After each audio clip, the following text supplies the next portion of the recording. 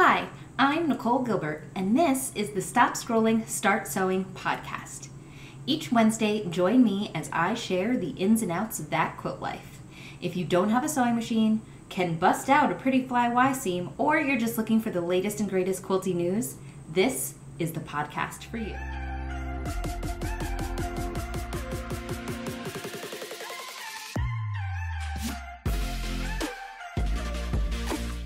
Okay, folks, so this is season 3, episode 12 of the Stop Scrolling, Start Sewing podcast. I'm so excited that you're here with me today. Thank you for spending some time with me, whether you're driving to work or you're watching us on YouTube.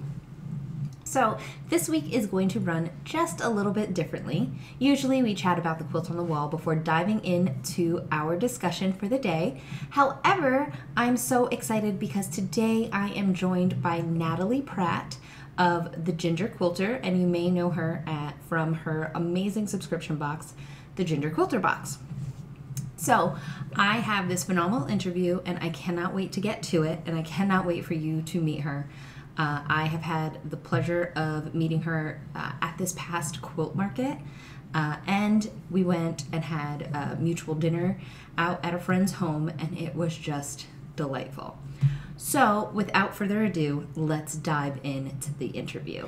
Okay, folks, so just as I promised, today we are here with Natalie Pratt, and Natalie is of the Ginger Quilter. You may recognize her from either her Instagram account or from her fabulous subscription box, the Ginger Quilter Box. So hi, Natalie, how are you? Hey, Nicole, thanks so much for having me on. I'm doing great. Oh, I'm so excited to have you here. As soon as I was learning more about the box, I was like, oh, my peeps need to hear from Natalie. Nice. Well, I'm glad to be here. Oh, good. So I want to make sure that everybody knows exactly who you are in your own words. So would you mind telling us a little something about yourself, maybe how you got started in quilting and where the idea for the box came from? Yes. Let's see. Well, I'll start with how I got started in quilting. I grew up with a really, my grandma was an amazing quilter, but as a kid, I had no interest in it, whatever, it's grandma's thing, you know? But then as I got older, in a teenager, I did one patchwork quilt kind of as a church project. And then, so that was my first experience, but really it didn't stick. And then when I got married, I don't know if everyone else feels this way when they get married. You get that kind of I want to create this as a house. I'm sick of my single apartments being, not putting anything on the walls. I just want to make this really homey. So I started sewing stuffed animals, actually, was my first dip into sewing for myself. Because I just thought they were fun. I guess that doesn't really tie into home decor, but it was. I was gonna say, God bless you, because I've tried to sew a stuffed animal, and it is not the easiest. You're right, and maybe that's not where I should have started. Some of those animals are a little rough, but some of them still live in my house. So then I had a sister who was into quilting, and she kind of would show me fabrics and oh, you got to see this, you got to see that. And so I fell in love with this one line by Art Gallery, Barry J. It was the Joie de Vivre line, and I just loved it. I would go look at it all the time on the internet, and probably twice a day I would go look at it. It's okay, I should probably just buy this. And so I think I had a birthday coming up, and at that time, buying a whole back quarter bundle, that was a lot of money. I was young, new married, so I got it for my birthday, and I decided to make a quilt. I made a cluck cluck sew pattern, and I made this quilt, and it was for my daughter for her bed. And I thought, this has got to last her till she goes to college, because this quilt took so long and was so hard, and it's not like I'm going to make any more of these, so this better last forever. But she didn't even really like it that much. So, but that's the story of making quilts for your kids. So anyway, that kind of just got my wheels turning. I got really interested in it, and then a friend of mine invited me to the quilt guild that was close by to our house because she was involved in it, and then it just was a big tumbleweed of, you know, I got totally immersed. And yeah, so that was how I started quilting. And then it's the story of how I started my box, which kind of came from the same thing. I was just really diving in deep to the quilting industry and loving every minute of it. So I ran across the Maker Valley box, which was a subscription box by Maker Valley, Holly This Way. And I loved it. I think I was a member for like 5 or 6 months until she decided to stop. And I was so bummed, you know? So, I mean, I totally understand they've got other things going on in their business and it just wasn't a good fit. So, but I was bummed. It's like every month I looked forward to this. Where am I going to get my little fix in the mail and all these cute kits? And it was a good way for me to try new fabrics that I probably wouldn't have picked myself, but that I did love. So that was probably, let's see, the end of 2019. And then in 2020, I started thinking, well, why don't I do it? You know, I can do this. I can pick fabric. I can pick patterns. And so the wheels started turning, I think in like February is when I registered my business. And then I announced in April that I was going to do it. And then June was my first box. So it's just kind of been a process since then, built up and grown, and been doing it ever since. So it has been kind of a whirlwind for you, because I kind of thought that this had been in the works for much longer than it has been, because you are a beautifully well-oiled machine at this point. Oh, well, thank you. I'm like flattered that you think that. I don't know. Thank you. So, okay. So when it comes to the boxes, let me back up a little. What can people expect in a box? Like, what are you curating together each month? Yeah, every box comes with 5 items. So it's going to be a pattern, and that pattern could be for a table runner, a quilt, a table topper, a pillow, even a bag. And then it's going to come with all the fabric you need to make that. And usually if it's a quilt, it's just to make the top. But if it's a smaller project, I do my very best to include everything you need to make it, because that's kind of the point, right? If you have a kit, you want everything that you need. So, so anyway, that's pattern, fabric to make it. You get a notion, which could be like a tool or something you might need to make the project. And then you're going to get a treat and an extra gift. And the extra gift could be a scrunchie, it could be a bath bomb, it could be a chapstick. It's just like whatever goes with the theme of the box. Like this last month, it was a pair of mittens. So, oh, that's cute. Yeah, so it could be anything. So.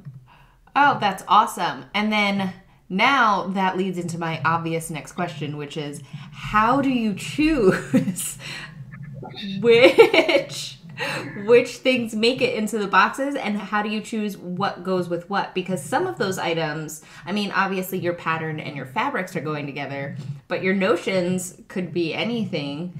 How do you choose what goes with what, and then also how do you choose in general, like what pattern? It's like picking between your children. It's like Sophie's Choice. There's so many good choices. So I usually start with the pattern and fabric. It's a little bit chicken and the egg, because I might see a fabric that I really like, but I can't decide if it's going to work until I know what pattern I'm picking for.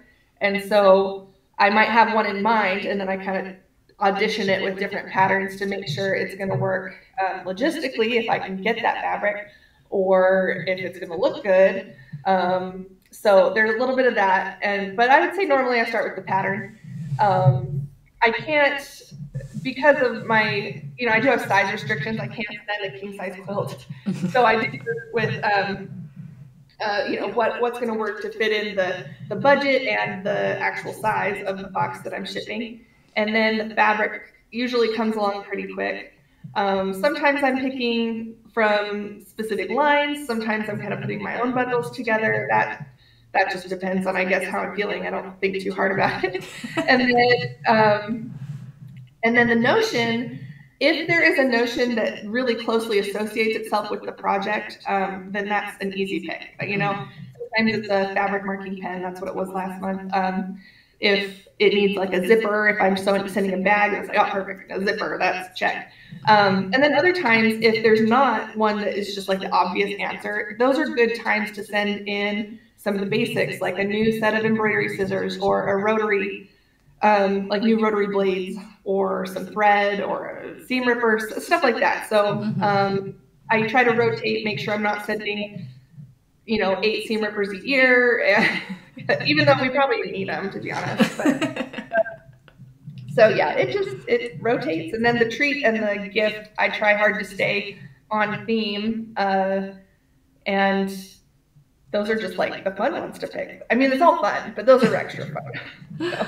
So speaking of picking things that will fit in the box, how do you fit processing in? I mean, do you have a storefront? Do you have a warehouse? Where are you doing all of this? Because I can only imagine the amount of fabric you need to send out. It's all in the house. And right now it's all in the house. So it started that I would prep everything in my dining room because I have a long dining room table. And it was like that until like a couple months ago. And so every month I would just take over the whole room, and we couldn't eat on the table, we'd eat at the bar.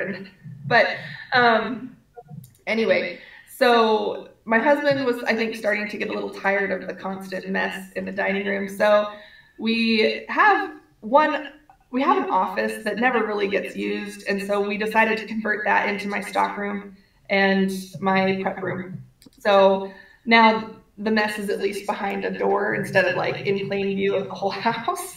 And so I do store a lot in my garage. I store some things, like the cardboard boxes get stored outside in a carport. Like it really is like, it takes over. It's everywhere.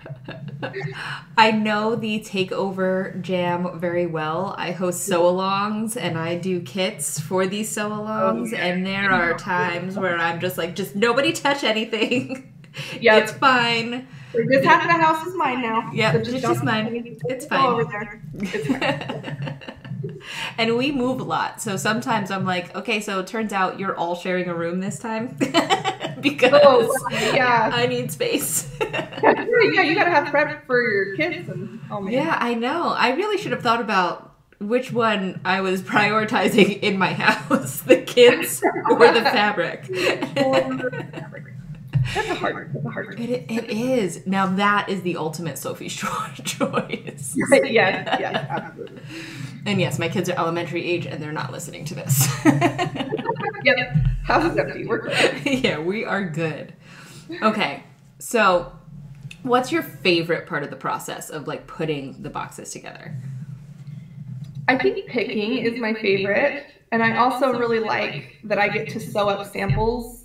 I can't sew up samples every single time, but I do most times. And so sewing up the sample is really fun, and showing that off. I have an amazing photographer that makes everything look absolutely magical. Like, I don't know how she does it, but oh man, she's so talented. So I love sewing it up and then seeing how she makes it look so pretty. I just love that part.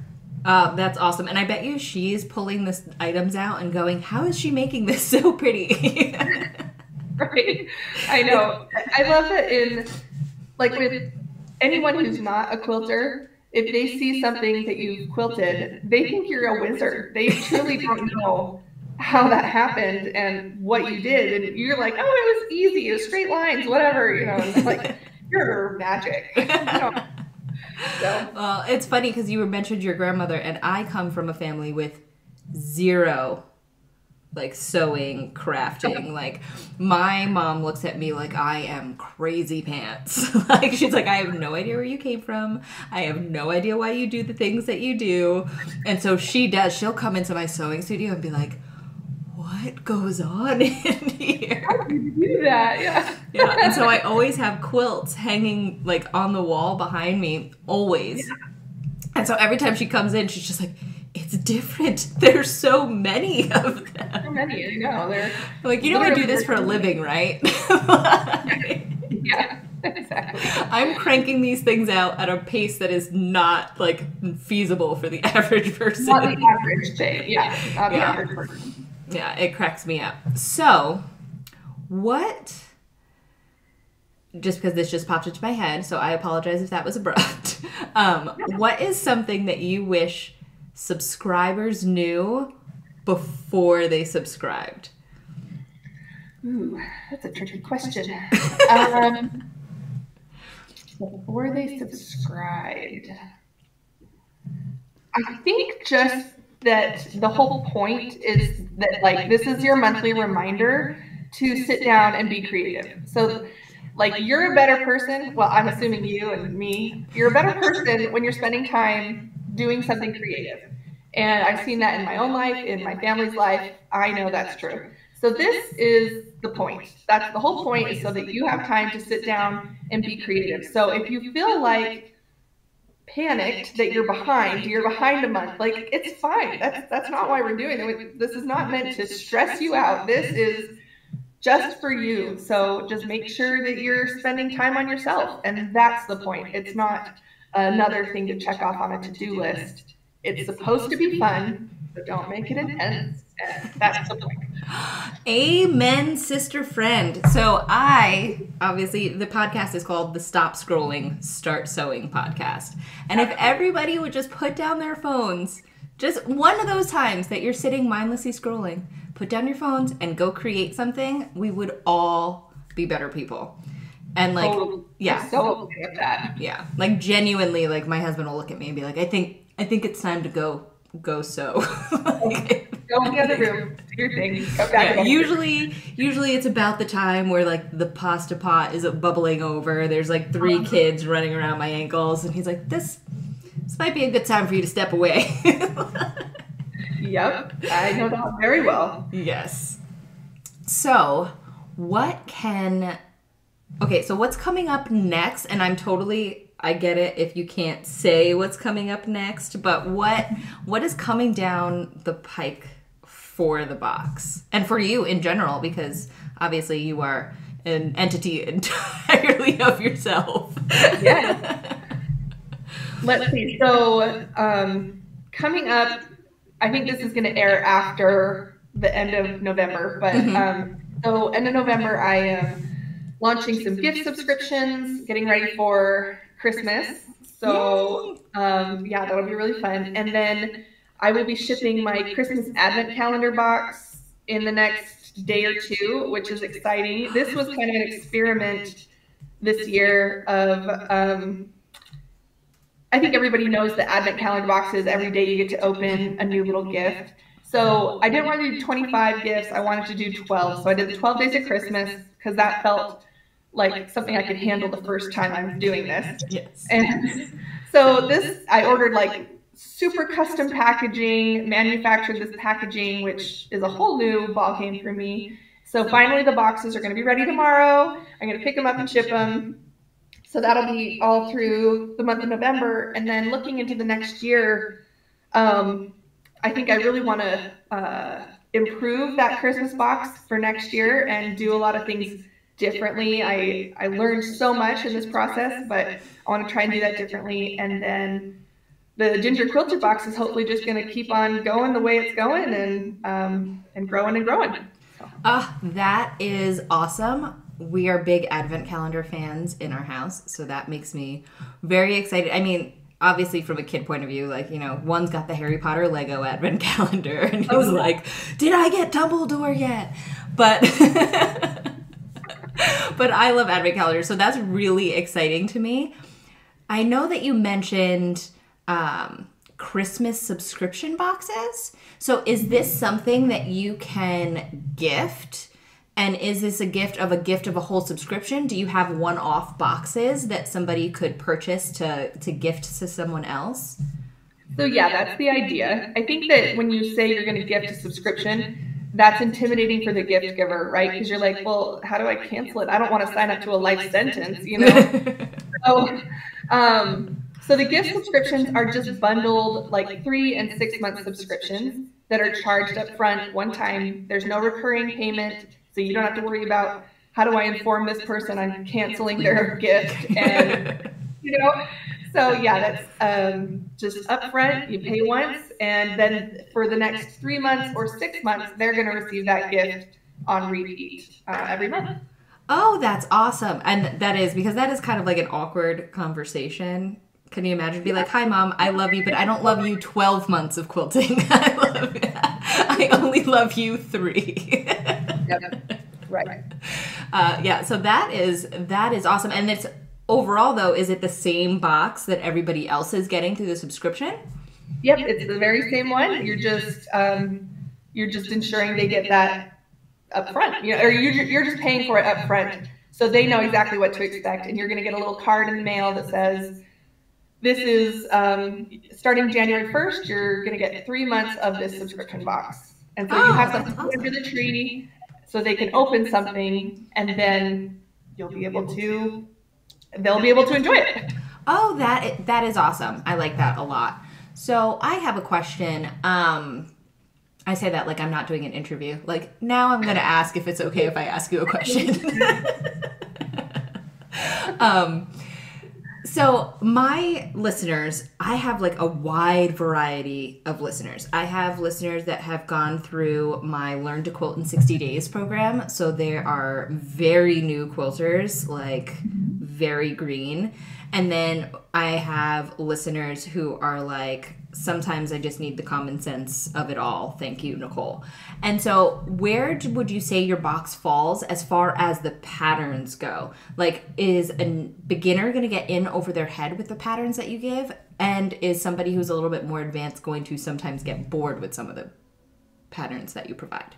How does that work? That's a good question. I would say most of my patterns probably go with confident beginner. Okay.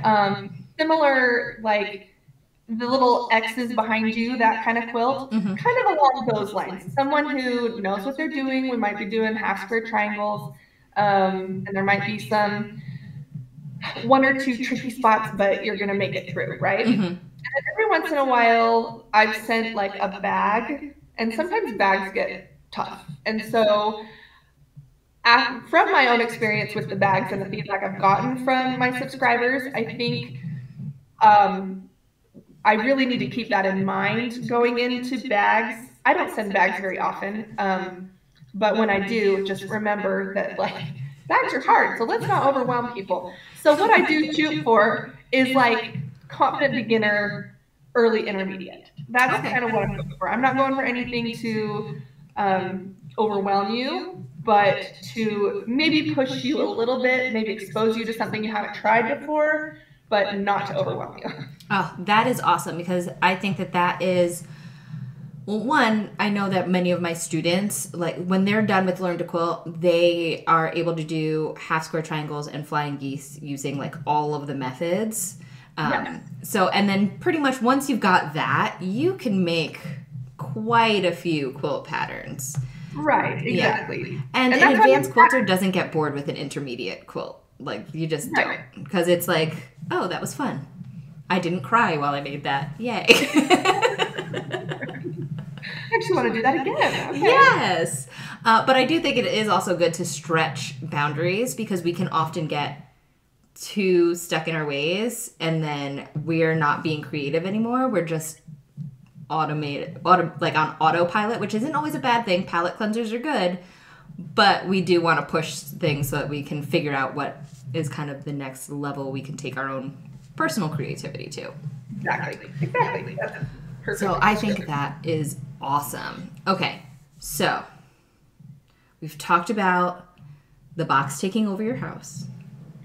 We've talked about your favorite part of the process, and also how you learned to quilt, which was not from your grandmother, even though apparently she was a sewer, which I totally feel that. That's hilarious.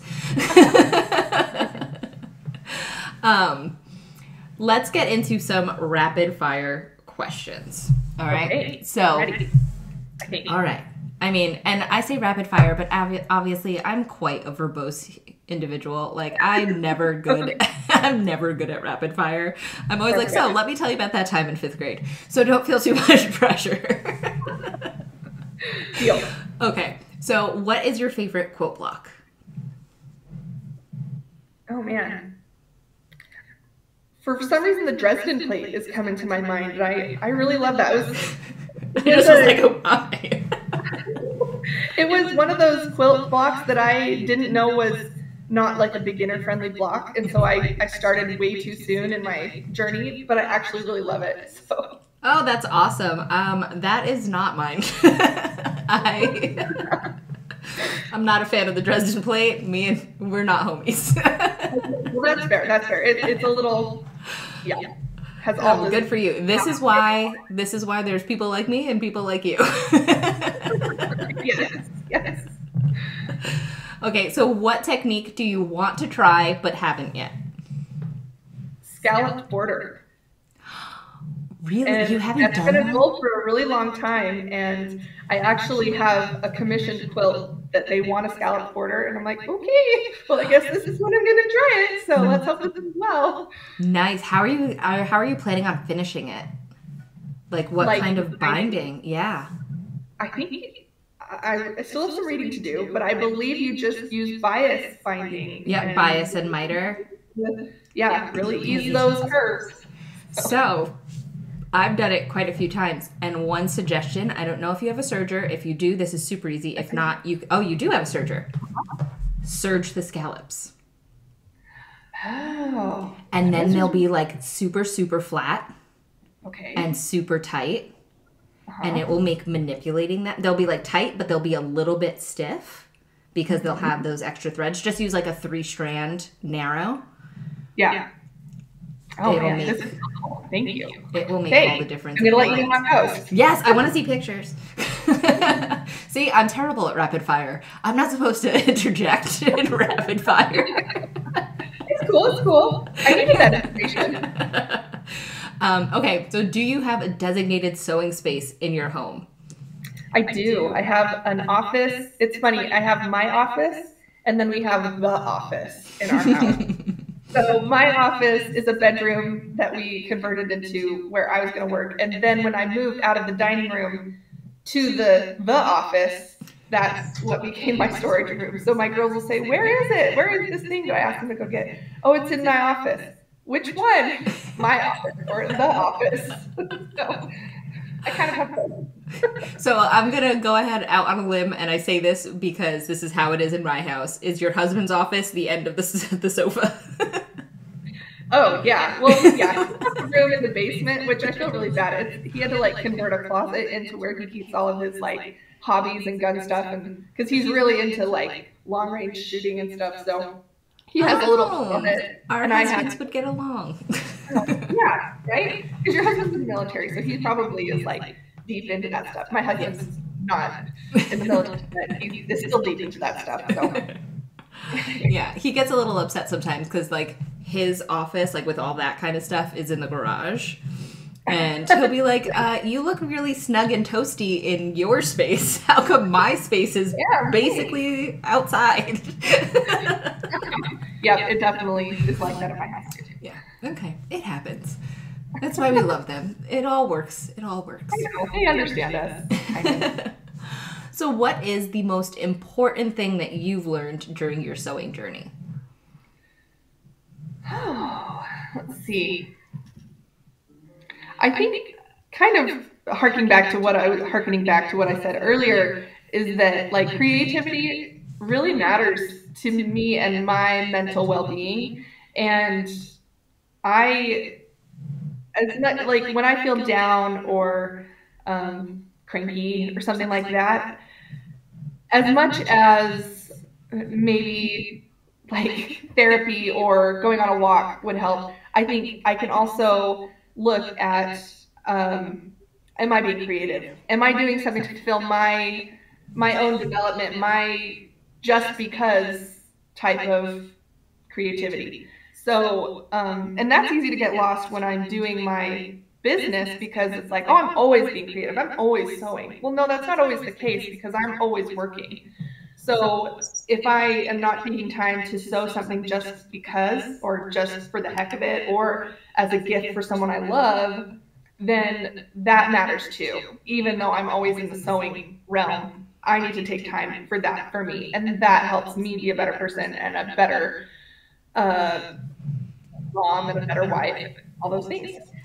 Yes, I 100% agree.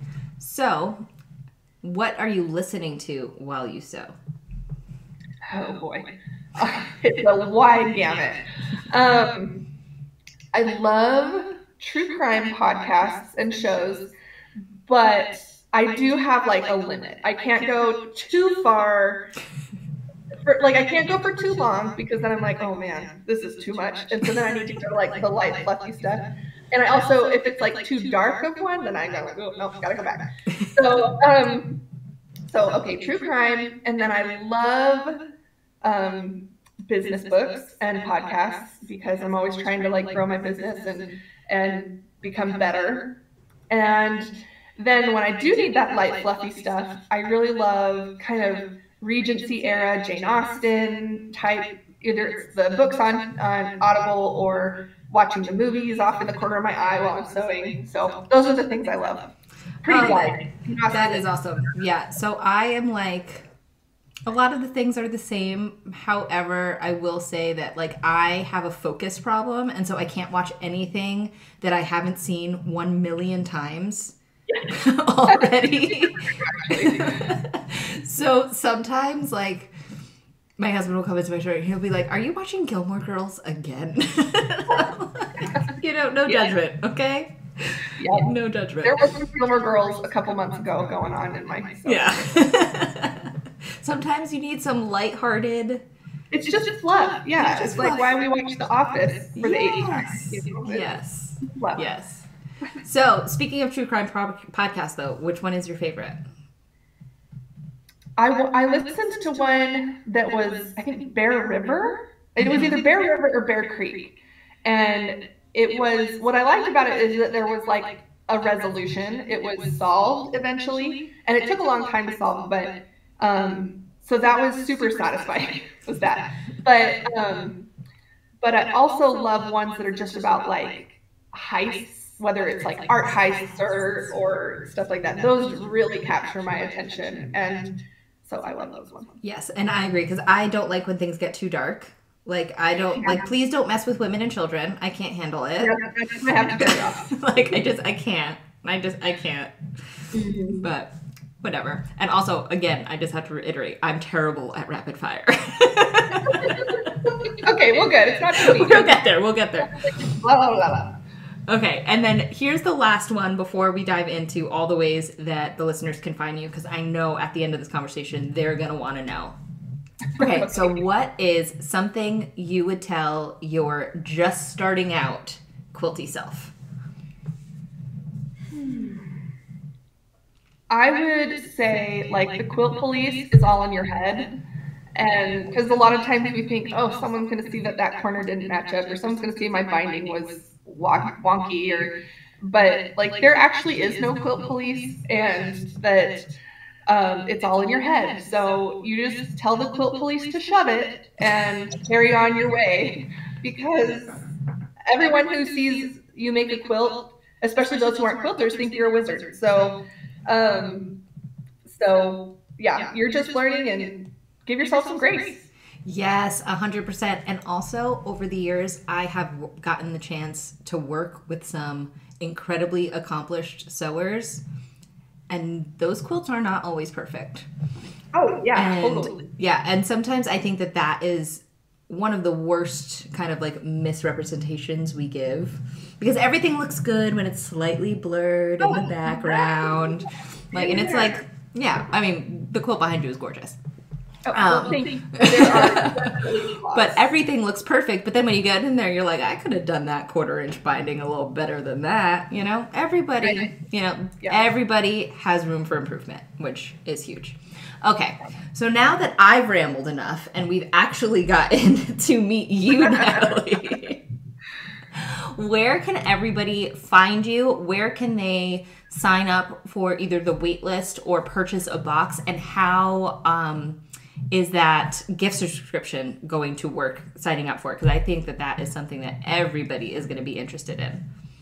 Yes. So the box, find me on Instagram at Ginger_Quilter. My website is gingerquilterbox.com. And the subscriptions are opening soon. So I can just keep an eye on email well, first you have to sign up for my email list, but keep an eye on Instagram and I will keep you guys posted on those. Those should be available like the first week of December. Hopefully when this airs, those will still be open. And did I answer all the questions? Is that? I don't know. I don't listen to myself sometimes. I'm like, she talks too much. That lady talks too much. I'm most active on Instagram. I'm on Facebook. You can look up the Ginger Quilter, but I'm most active on Instagram. Okay, awesome. And I will include all of the links to the website, the box, the Instagram, all of the places that you can find Natalie. And for those of you who are listening to the podcast instead of watching on YouTube, the reason why she's the Ginger Quilter is she has fabulous red hair. Well, thank you. Yep, that is why I am the Ginger Quilter. And if that wasn't why, I made a horrific assumption. Nope, that's it. That is exactly why. Awesome. All right. Well, thank you so much, Natalie. It has been a pleasure chatting with you, and I look forward to seeing what comes in the next box. Bye for now. Thanks so much. We'll see ya. All right. How much fun was that? She is just everything I love about being a member of this wonderful quilty universe. She is just a ray of light, so friendly, doesn't think I'm a total weirdo, or at least if she does, she didn't let me know. And quite frankly, I think that box that she puts together is just wonderful. They're manageable projects. They're super well curated, and her eye for detail as well as for curating that fabric is amazing. I would do it just for the stash, honestly, because she picks out some pretty beautiful things. So again, if you want to find her, you can visit any of the links listed below, either in the show notes or the video description. All right, folks. Now, thank you so much for completing yet another episode of the Stop Scrolling, Start Sewing podcast. Be sure to hit subscribe wherever you listen or watch, and I will see you next week. Now, stop scrolling and start sewing.